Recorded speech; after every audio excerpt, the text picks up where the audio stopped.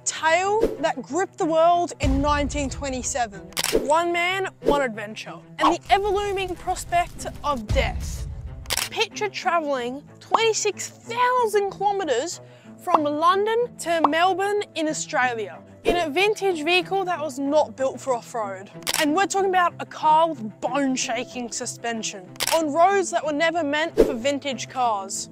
This was a trek through jungles, arid deserts, and just towering mountains. This is not fiction. This was the reality of the legendary Australian explorer, Francis Birtles. In a few minutes from now, you're about to meet the two legendary explorers that are about to relive this trip in the identical vehicle. And you do not want to miss that. Francis Birtles was armed with nothing but courage and determination, and his trusty Bean 14, the Sundowner. In the Sundowner, he carved his way into automotive history. Starting out in London's bustling streets in 1927, Birtles blazed a trail through the heartlands of France's southeast, continuing down through Germany, Italy and Greece. Birtles was his own mechanic and guide, only using the star for navigation. And when the path proved impassable, Birtles made his own paths, a testament to the resilience of the man and the machine. From Athens, Birtles bridged the Mediterranean to Alexandria, weaving his way through the harsh deserts of Palestine and Syria. The desolate landscape presented unique challenges. Unyielding, Birtles pressed on, traversing the punishing deserts of Iraq, Iran and Afghanistan, before facing the frosty Zagros Mountains. Here, a chilling sight awaited him. He came across 7 frozen dead bodies, which was a stark reminder of the risks involved with this journey.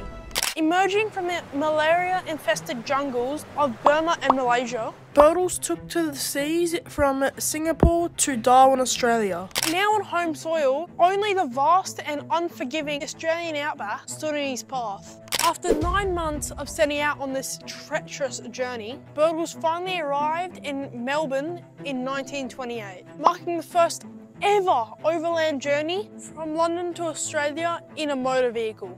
And he was greeted by massive crowds. But it doesn't end there. This is where it gets exciting. Inspired by Birtles' spirit, Lang and Bev Kidby are about to relive this epic adventure. They're going to replicate the exact trip Birtles took in the exact replica of the Bean 14 Sundowner. Join us now in Brisbane, Australia, where I'm going to take you to meet Lang and Bev and find out about their motivations and preparations for this amazing journey, starting on the 1st of April, 2024. Let's go to Brisbane now and meet this legendary couple.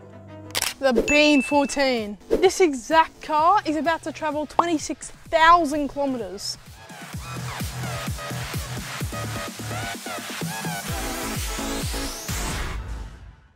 We're finally here in Brisbane to meet the well-known Australian adventurers, Lang and Bev Kidby. Hey Lang. Welcome to Brisbane and great to have you here. Hey Bev.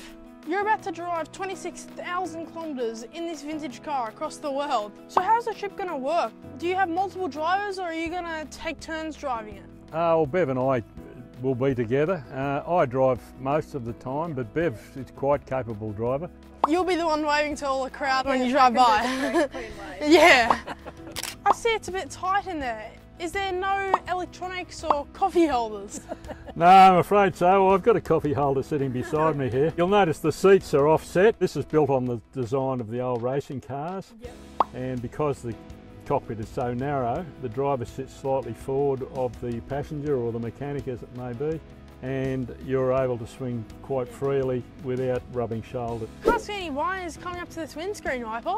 No, it just gives me something to do when you'll be going along in the rain. Yeah. We'll finish up every day wet, but that's just part of the parcel of doing one of these trips. You'll need a bilge pump. Exactly, yes. This is for real. This car actually has cruise control. How does it work, Lang? It's a very simple thing. It's just a lever attached to the accelerator. Yeah. You push it to where you want it, take your hand off, take your foot off, and the car just cruises along the road. So Bev, where are you going to store all the yummy cakes and drinks and all the water needed?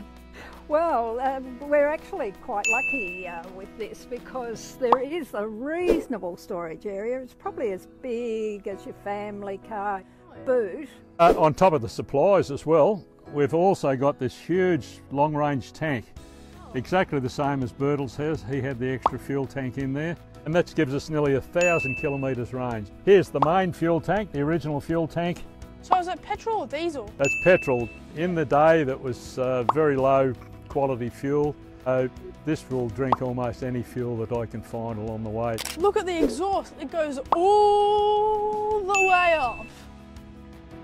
What would be the speed you could get out of this? These were quite a fast car in their day. We're expecting to cruise on about 80 kilometres an hour, which is fast enough not to be a pest in the traffic. How long are you expecting the trip to take if all goes well? It's going to take us about 2.5 months to do the whole trip.